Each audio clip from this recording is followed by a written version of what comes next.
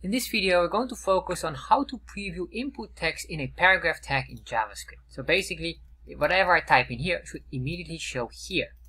So to do this, we're going to make a simple function, and I'll call this function first name.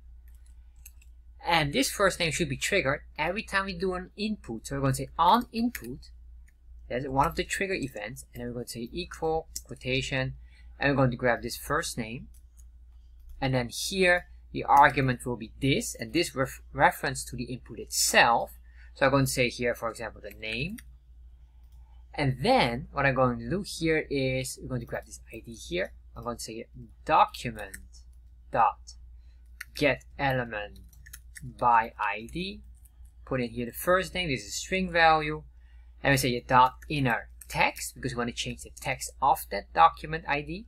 That's equal to name dot value. So the dot value refers to the value itself that we insert in our input. So if I save this, refresh, and there we are. That's it.